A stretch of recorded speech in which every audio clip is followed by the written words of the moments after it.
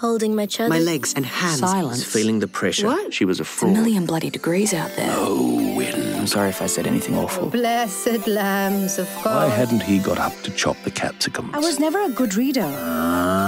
Immaculately bland. Anyway, it looks like... What do we do with this now? You're not even supposed to use the word fat. Boys like girls. When we were very young, I was back home in Norwich. SquareSound. You're listening to the audiobook podcast for the makers and listeners of audiobooks. Hello and welcome back to the audiobook podcast, recorded from SquareSound Studios in Melbourne. I'm Justine Sloane-Lees and I'm in the booth today with Ryan De Silva and Nguyen.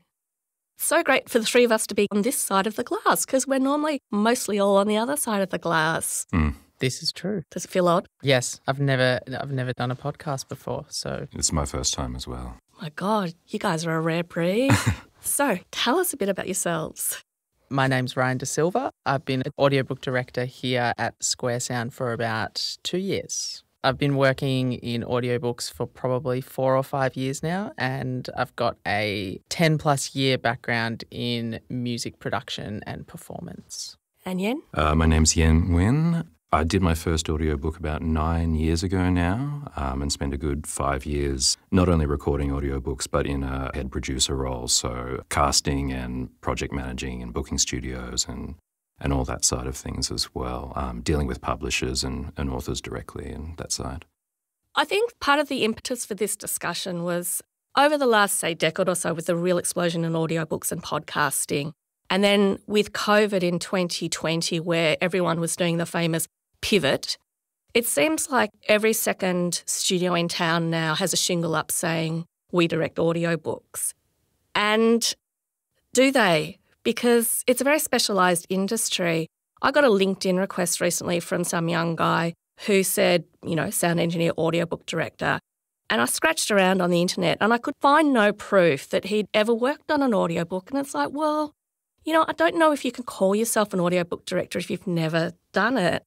So just really wanted to sort of hone in on who's who in the studio and what you get if you go to a studio. And I want to play you something that I think it'll be a good laugh, but also give you an idea of why this is an important question, we think. So this is Benedict Cumberbatch, generally considered one of the world's finest thespians and also an audiobook narrator. I think I looked on Audible, he had about 40 to his name. On the couch with Graham Norton. Now, Benedict, every time you're on the show, we get so many messages and tweets and emails. Right. Of all the questions we had, the one that came up most often was, ask Benedict to say the word penguin. What is this about? Well, apparently I got it wrong repeatedly in a documentary. It wasn't a documentary about said animal. It was a documentary about the South Pacific in general. And now I'm completely terrified of the word. I don't go near it. Well, no, because here's the thing. I thought, I'm sure they're making it up, but we actually looked at this documentary. Oh, good. So the documentary is called... The documentary is called Strange Islands. The first one you sort of get away with, and then after that you lose all sense of what it is. Let's have a look. Listen carefully. And the last thing you might expect to see here is penguins. These are Fiordland crested penguins, named after this corner of South New Zealand. So why are these woodlands so attractive to penguins? A freshwater stream through the forest makes a handy highway for a parent penguin heading home from a fishing trip.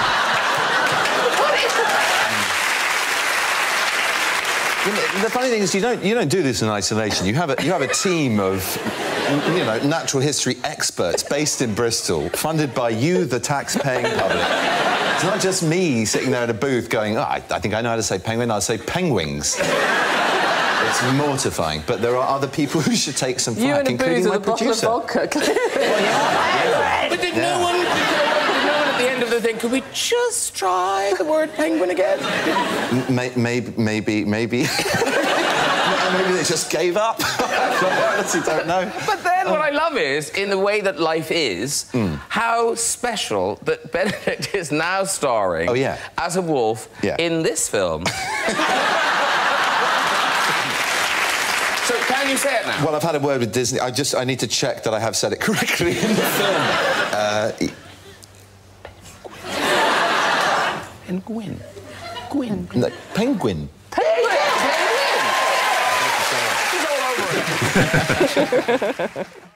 So I think the point is, Benedict says, you're not doing this in isolation. He was in a voiceover booth doing that narration. Who was on the other side of the glass? And what were they doing when Benedict was saying penguins, which, by the way, is what all we say in our household now, penguins, because it's so catchy. So you don't create an audiobook in a vacuum. When people listen to audiobooks, you rarely have individuals named as producers or directors or engineers. You might have the studio name.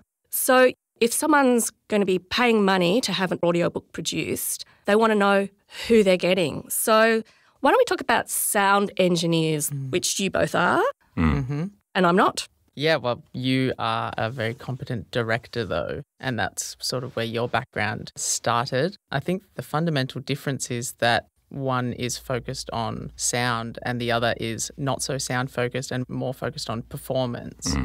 And they're definitely separate disciplines.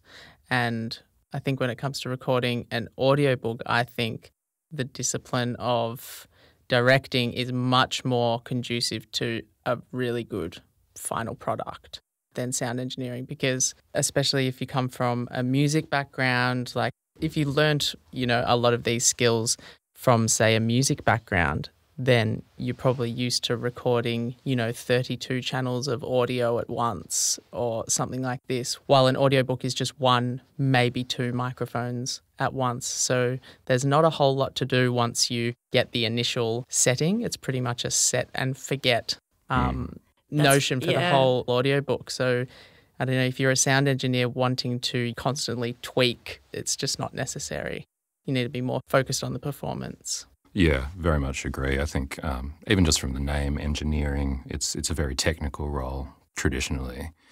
And I think, as you say, in music, there's a lot more complexity about dealing with multiple channels and phasing between microphones and all of that kind of thing. And it's really not something that you're usually dealing with on an audiobook. It's much more about capturing a single performance in a single microphone, a single actor. So definitely a very different skill set to recording a band, typically. Yeah. I remember a few years ago there was a young team member in our parent company, Sound Firm, and she'd done an audio engineering course only because she didn't meet the height requirements for NASA, which was what she really wanted to do.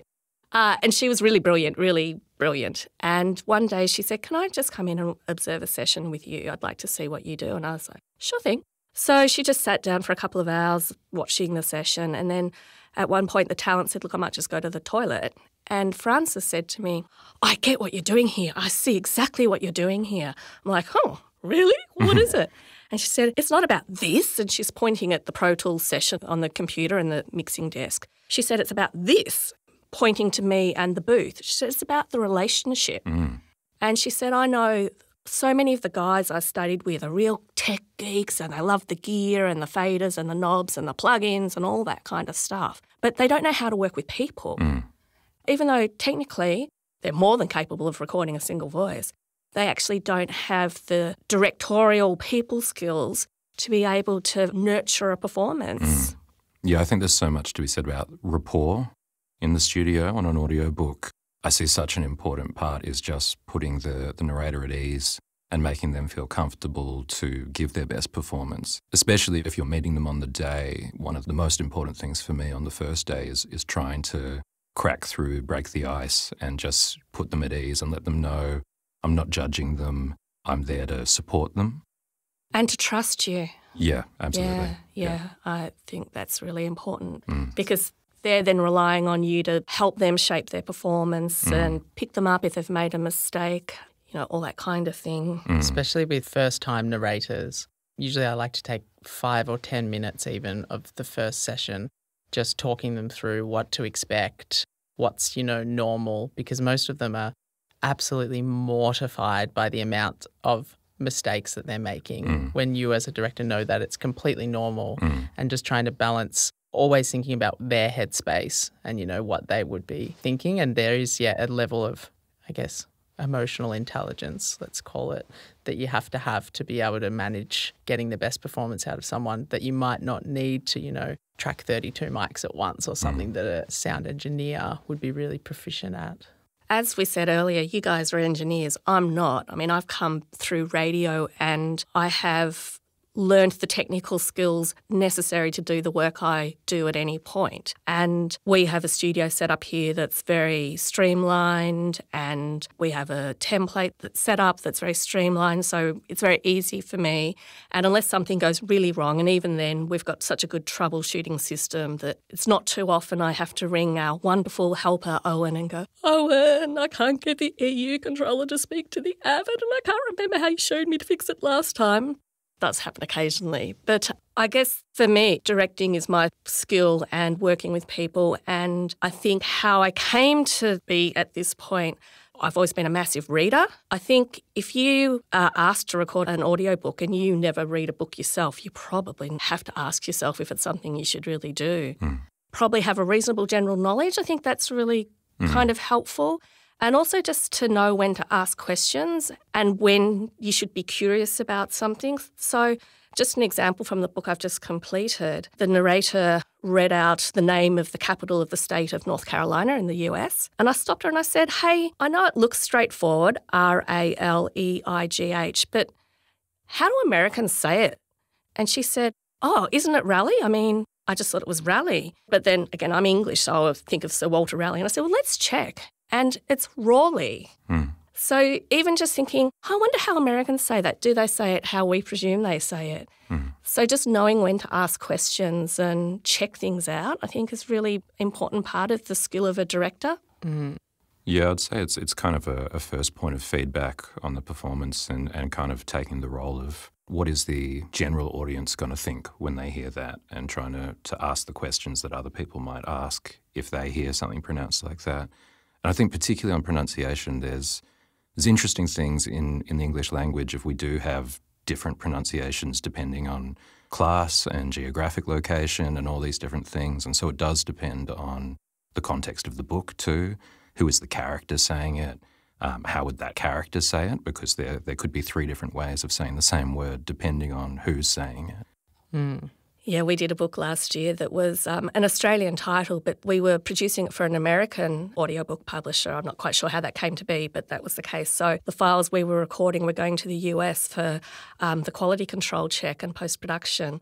And so we had to explain to them that for reasons that no one is really clear on, Australians say maroon and not maroon, as everyone else in the world says. So we literally had to email saying, don't send it back for a pickup. This is really, truly how Australians say this colour. Yeah, I actually had one just come up on the book I've been doing, which is furore, which is furor in the US. And I've always kind of known it as the US pronunciation, but I learnt on this one that it is actually furore in the English pronunciation. Spelt the same way. Spelt exactly the same way. Or it's like, I think, the Americans have aluminum and we have aluminium and those kinds of things. Or like ballet, all those things where they hit the second syllable in America. I think another word that you hear a lot is producer, and in different contexts, producers mean different things. From my experience working at the ABC, I created content, but I was called a producer. Here, we use the word director, and producer is the person who's organising everything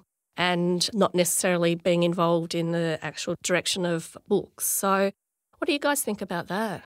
Yeah, I mean, I think it gets interesting in audio because I think a lot of it comes from the music world. And in the music world, when you have a producer, when you think of Brian Eno or gosh, I'm just forgetting people's names right now. Who's the Wall of Sound guy? Phil Spector. Yeah. Any of these guys, they really are more directors in the film sense, that they're more about guiding performance and also guiding the creative direction or overall kind of sound and timbre of a performance.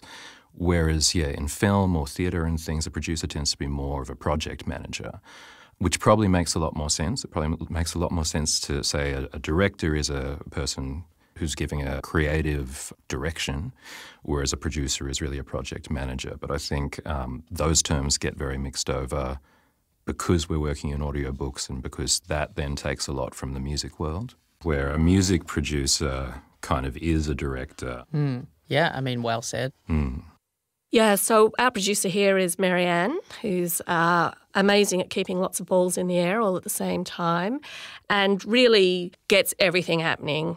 Is the first port of call for people who may not have any experience in the audiobook industry looking to either become a narrator or to have their own book produced. We do a lot of author-direct content here. So she could be doing anything from casting to budgets to scheduling to sometimes more creative stuff when we have stuff with sound effects and so on. So part of the skill, I think, for a good producer is being able to see where the project needs to go and getting involved right from the start and making creative decisions, like even just casting. That's a creative decision in and of itself because that's going to shape the performance. But some of the more complex things we do, Ryan, I think... Yeah, we did a book with Zoe Foster-Blake, a book called Back to Sleep.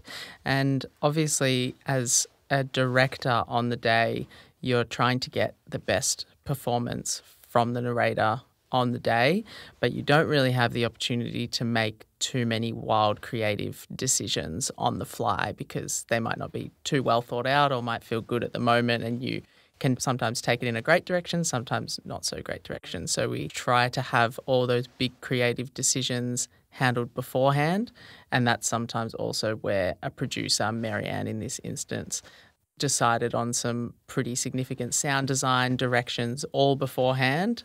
So we knew exactly what to capture in the studio on the day, any overdubs, any background noises.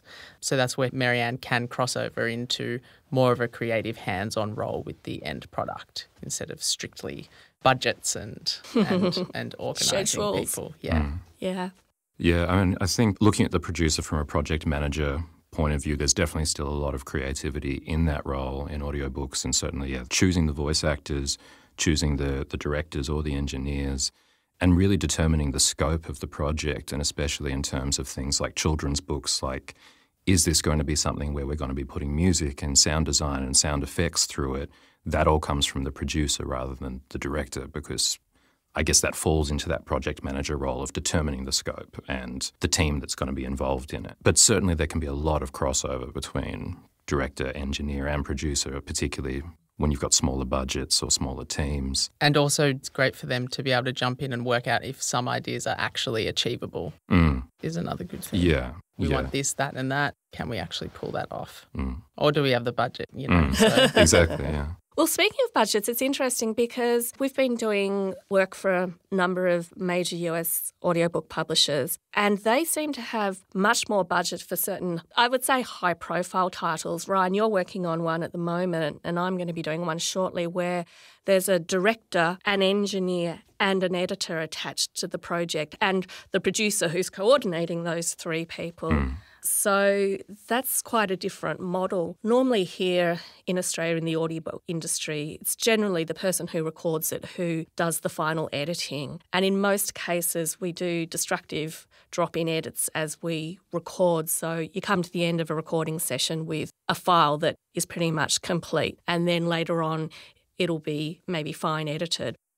In the middle, there's the quality control, and I know we've talked about this in some of our earlier podcasts, but what that person does is they get the files three of us take out of the studio, they listen through with headphones, with the script, and they prepare a spreadsheet with anything that they think detracts from the listening experience. So that can be technical, so those ugly lip smacks we all hate, the cut-off breaths where there's been a drop-in edit, fluctuations in levels, you know, things that are too hot, things that are too low. And they can also be textual, so they relate to the text, so inconsistent character voices, mispronunciations, all that kind of thing. And then that's when we come on board with that spreadsheet to do that final editing. And I'd have to say, isn't it great for developing your fine editing skills, some of the saves you can do?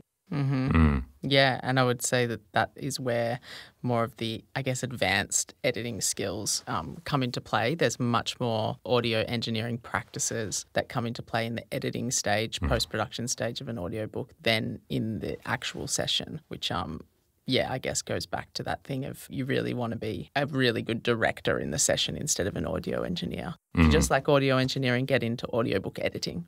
Yes, that's right. Yeah. But I think it's also where the roles can kind of cross over a bit, because I think from doing editing you get a better sense of what you can let go and what you need to fix in the studio as well, because those two things keep going back and forth, I think. And, you know, the more audiobooks you do, the more you get the sense of, oh, that will be an easy edit later. Yeah. And I don't want to interrupt the actor's performance because I can just fix that without causing any problems later. But I will interrupt on this instance because that I'm not going to be able to edit. Yeah. Yeah. And I guess that comes back to that emotional intelligence to know, like, should I get this perfect, script perfect, or should I fix it later? What's the vibe? What's the energy in the studio? How are they going to take to me stopping them for the third time for that little T on the end when I could maybe just sub that in later? I'm also of the opinion that if I don't think something was really perfect, then like that's just my opinion and a proofer's going to listen to it as well. So I think if it's passed through me, the narrator and the proofer, then there probably isn't a problem. Yeah. And when you're talking about recording a 12-hour book, at the end of the day, you do have a timeline that you need to get through, so you need to pick your battles for sure. I mean, I'm sure we'll all agree that audiobooks, it's a pretty low-margin industry and there just isn't the time to finesse something the way you would if it was a feature film with a budget of $10 million. It's, as you said, Nguyen, letting go. It's fine. And then you think about the context. Most people listen to audiobooks. You know, they're in earbuds on the tram, in the car.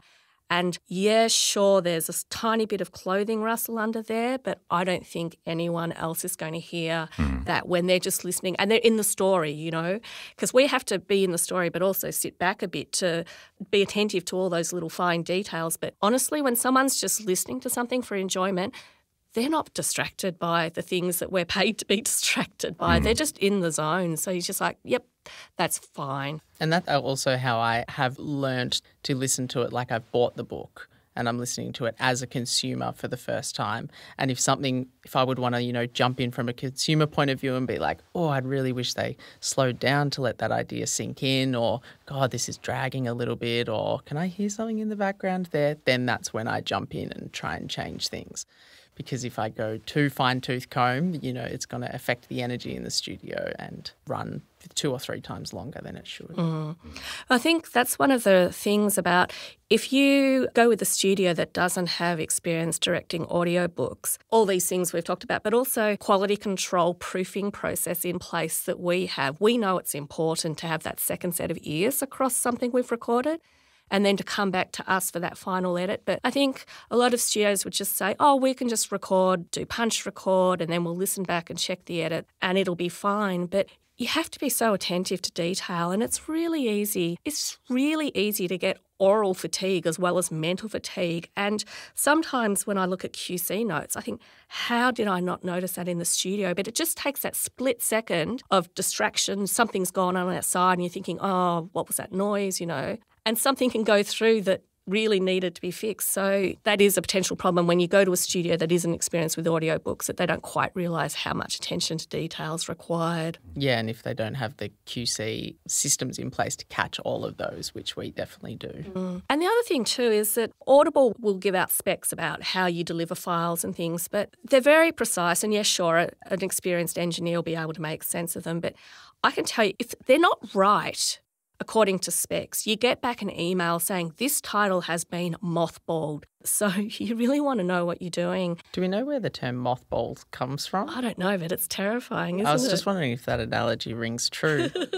It's maybe about being like put in storage in the cupboard, you know, and you put mothballs in your clothes to stop the moths eating at them if you've got all your winter clothes in a trunk somewhere. Right. So I think it's like they've put it away in a trunk. In the Audible like your cupboard. old, yeah. And if you work for lots of different production houses, everyone's got a slightly different labelling protocol, and then other people have different what they want you to send them. So there could be weeks where I could be round talking to Owen in the transfer room. Owen's our wonderful back-end guy, and say, oh, Owen, can you do that FLAC conversion for Toronto and the DAISY conversion for VA, and the waves are ready for London, but the MP3s have to go to Adelaide.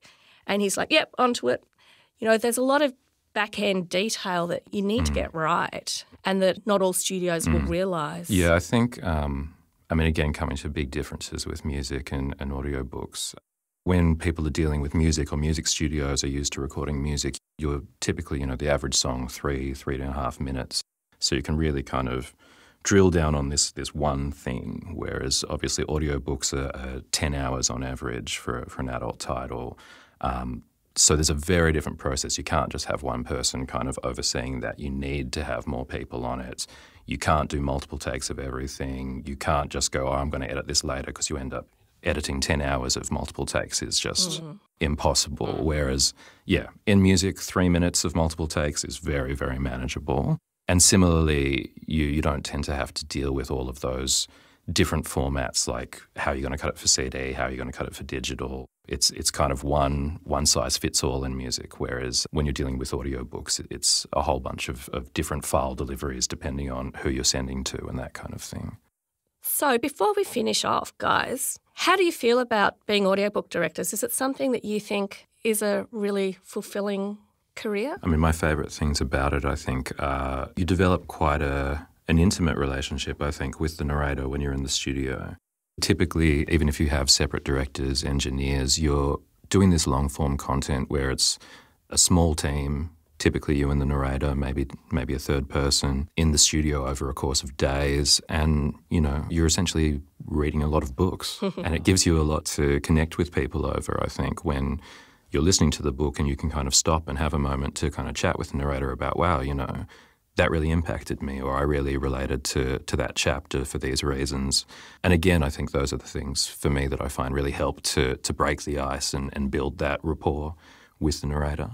Yeah, I really enjoy it, and probably for the reason that I've always loved jobs where you can, it's not a static job. You can always refine your processes to get the best out of someone. There's always things I pick up from a narrator, whether it's, for one narrator I found out to get the best performance, I actually wouldn't tell them what they did wrong. I would actually just say, let's take this line again. And I found that they would just automatically, subconsciously fix any error. And I found, well, that's great, because over 10 hours, you don't want to be told, so this is what you did wrong and this is what you did wrong. It's like kind of shoving your face in your mistake every time. So I adopted that maybe 2 years ago, and I use that for every narrator now. So you can always refine your processes. And I think with audiobook directing, it is about getting the best out of people.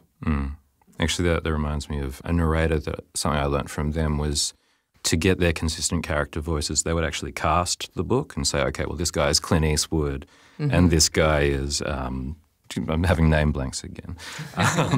But casting all the characters with real life actors, so they had a reference in their head immediately of like, all right, this guy's Clint Eastwood. Every time he comes on, that's what I think of in my head, and that's how I do that voice. Yes, that's quite a common hack, I think. Yeah.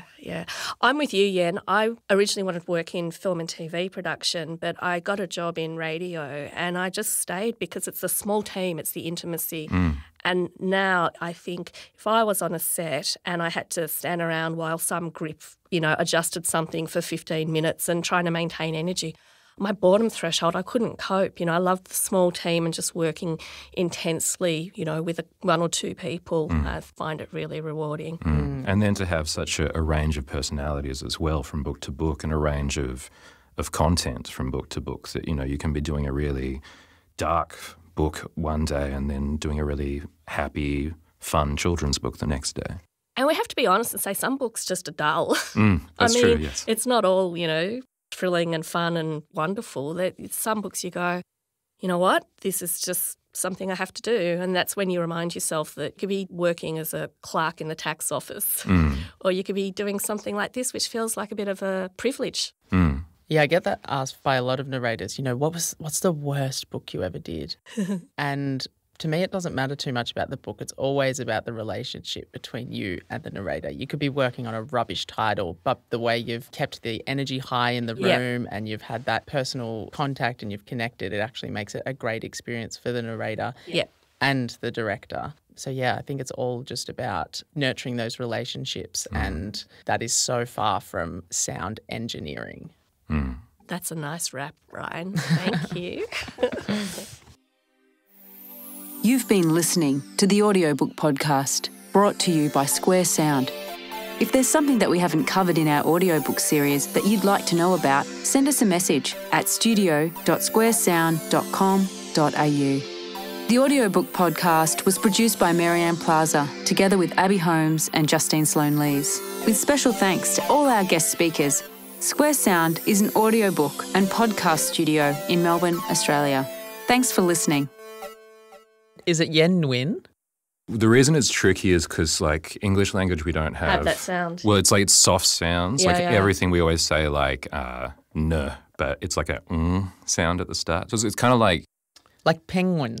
It is a little bit. It's like the end of that. So it's like if you said song, it's like Yeah. So it's like win, basically. Win.